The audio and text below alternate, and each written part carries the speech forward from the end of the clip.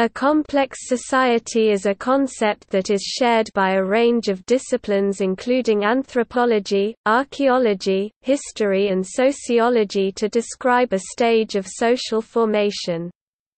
The concept was formulated by scholars attempting to understand how modern states emerged, specifically the transition from small kin-based societies to large hierarchically structured societies. A complex society is characterized by features such as state with a large population wherein its economy is structured according to specialization and a division of labor.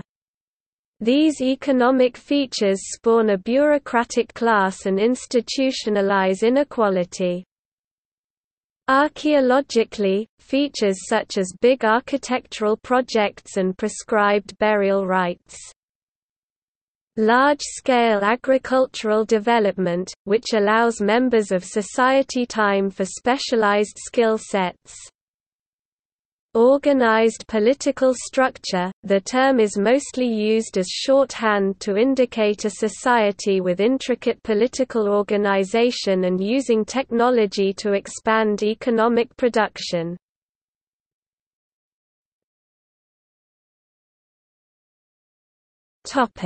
Emergence.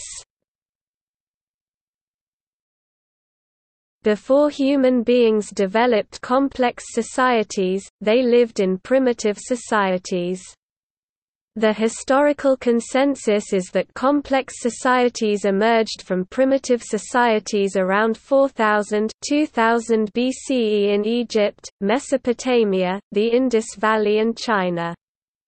According to traditional theories of how states emerged, the initial spark for the development of complex societies was an agricultural surplus.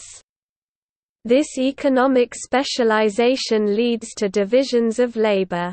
The economic transition from an agricultural economy to a division of labor is the most basic explanation of how societies go from primitive to complex. Before the rise of complex societies, there was little need for a strong, centralized state government.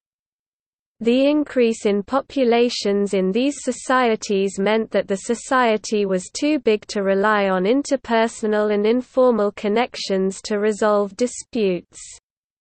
This meant there was a need for a hierarchical authority to be acknowledged as the final arbiter in such scenarios. This judicial authority was also able to claim military, economic and religious authority. Often a claim to one realm was enough to support political ambitions in other realms. This hierarchical decision-making structure became the state, which distinguishes primitive from complex societies.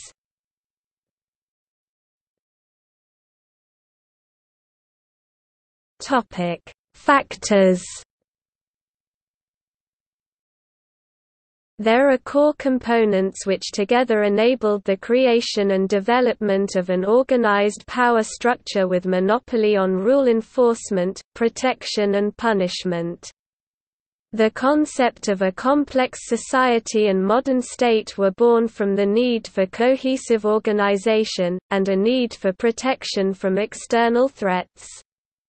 The emergence of a civilized or complex society is derived from agricultural developments, necessary division of labor, a hierarchical political structure, and the development of institutions as tools for control. Collectively, they create the conditions for a structure governed by a few who hold monopoly on decisions, this in exchange for responsibility to provide necessary protection. The relationship emerging is a dependency between one group providing wealth and food and the other enforcing rules and providing protection.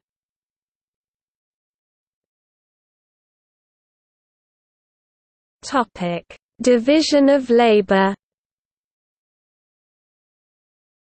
A core tenet of complex society is a transition from agrarian and kinship obligations to complex, industrial societies.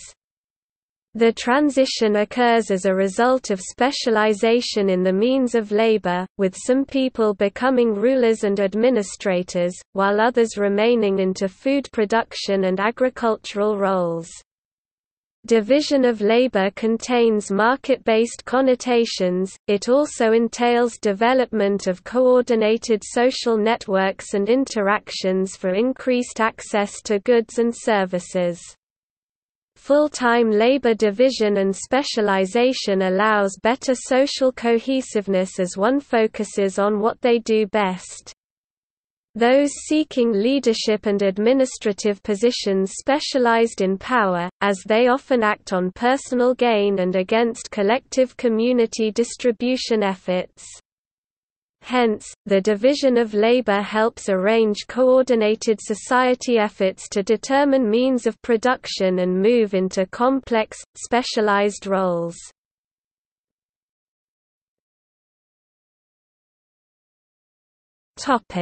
Political hierarchy. Complex and industrialized societies consist of people divided into different sectors of the labor spectrum.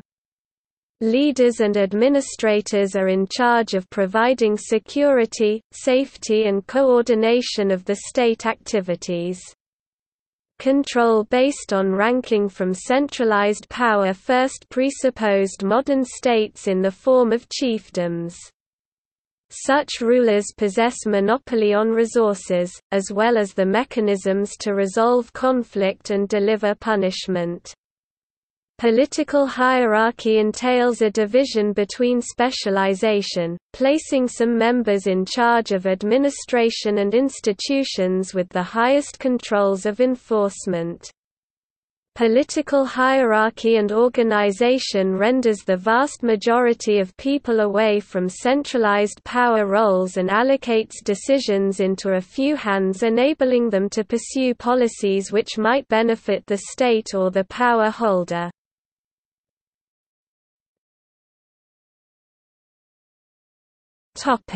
Agricultural development. The transition to form agrarian, nomadic individuals to industrial and sedentary habits emerged out of the improvements made in agricultural and central food planning. Early sedentary societies have been argued to emerge as early as 1600 BCE along southern Mexico, as there is a correlation between domesticated plant production, sedentism and pottery artifacts. The establishment of a nomadic society entails an emergence of social relations, affecting the patterns and roles each person is tasked with as means for survival. Farmers often found ways to expand agricultural posts by planting on hills and slopes, finding ways to work around environmental and land challenges. Similarly, developments in agriculture enabled societies to focus on central organization, planning and the development of urban centers.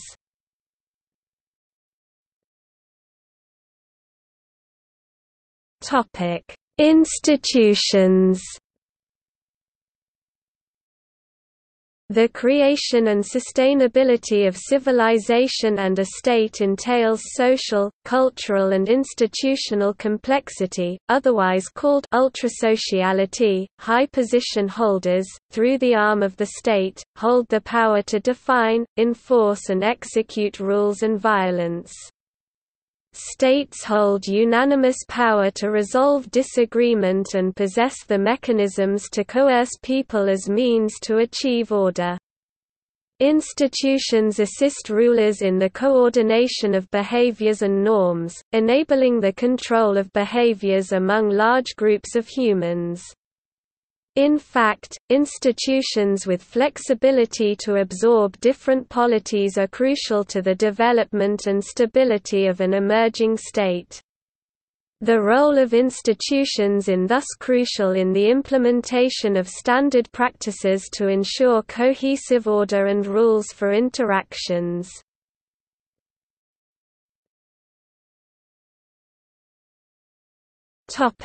Socioeconomics during pre-industrial era. During the pre-industrial era, population size within cities was small, with elites had only covered 2% of the population. It was important for cities to be located close to watered areas and would depend on trade through ports, and this would include rivers. With cities being located near water areas, they depended on farmers for agricultural produce. Agricultural was the main source of wealth and food. Farmers, cattle farmers, fishermen and hunters were the main producers of food. Farmers were not as fortunate to trade, for which they were limited to because of the cost of the transportation. This would mean that trade was limited to a 4-mile radius. Because agricultural was the main source of wealth, farmers would have sell their harvest right away, having them sell their produce for a low price. In other cases, farmers would feed on their cultivation instead of selling their produce. Many peasants would live on the lands on elite and cultivate their produce within the lands and give it the elites once it was harvest. During the beginning of the pre-industrial era, this was how farmers would pay their rent and the landowners would sell the produce at high price. Labor work was not only achieved by everyday workers, but it was also accomplished with slaves. Many of these slaves were captured during wars, were enslaved from different countries, and lost children. In some occasions, people had been sold by either their spouse, parents, or had debt and become a slave in order to pay their debt. With slavery dating as far back to early 300 BCE, from a census taken in Attica, had occupied around 400,000 slaves. During the pre-industrial era, labor was forced and was implemented by the government and landlords. This would also mean that many peasants were forced into labor. It was very important for employers to hire someone when they were recommended. It was important for the employer to trust the employee. Many would form networks in helping each other by proving a recommendation in exchange of returning the favor. Many people who lived in the countryside or within the city would find themselves moving around looking for an affordable place to live. Some countryside folks would find an occupation by working for an elite.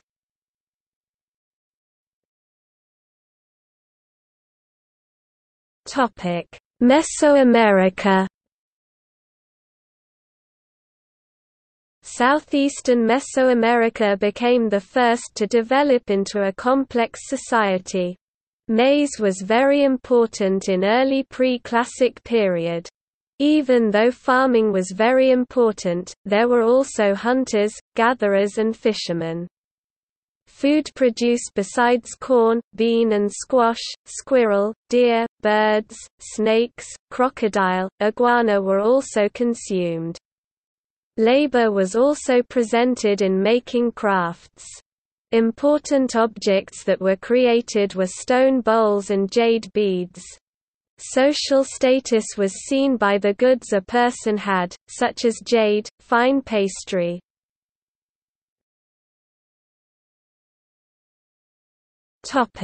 Egypt. Prior to 3000 BCE, the Nile River Valley and Delta were, like the majority of the world, small agricultural societies loosely associated with little cohesion. The first unified kingdom was founded by King Menes in 3100 BCE, which led to a series of successful dynasties which cultivated the development of an Egyptian cultural identity. By the Third Dynasty of the Old Kingdom, Egypt was a fully integrated empire with a complex vertical hierarchical bureaucracy which enacted the will of its ruler and interacted with every citizen. The economic strength and military might of these dynasties spread their influence and presence through the eastern Mediterranean as well as into North Africa and southward in Nubian-controlled territories.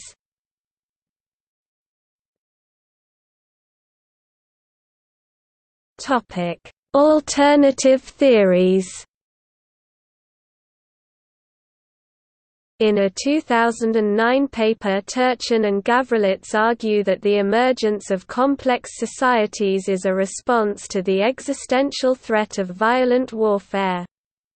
They build upon the work of Karl Jasper's conception of the axial age, whereby in the era 800–200 BC human societies undergo a revolutionary shift. The central mechanism which pushes societies into a complex stage is the intensity of the warfare. When war takes place across a metaethnic frontier, such as between agricultural and nomadic peoples, is when warfare is sufficiently intense to shift the society into a different state. Within the axial age, an increase in warfare intensity between the steppe peoples and the Persian and Chinese peoples forged the Achaemenid Persian Empire and the Han Chinese Empire, both complex societies. This theory has also been extended to explain the rise of complex states in Africa and Asia. The colonization of these places by European powers functioned as a metaethnic frontier in which warfare met the necessary level of intensity to forge the complex society. Another theory deals with the social evolution of altruism versus selfishness in the context of conflicting forces. D.S. Wilson and E.O. Wilson state that selfishness beats altruism within a group, but groups that are altruistic beat out groups which are selfish, as there is a higher level of cooperation and coordination within an altruistic group. Whether or not a group will be altruistic and cohesive is dependent on both individual efforts as well as exterior forces. The success of a group in competition with other groups is dependent upon cooperation within.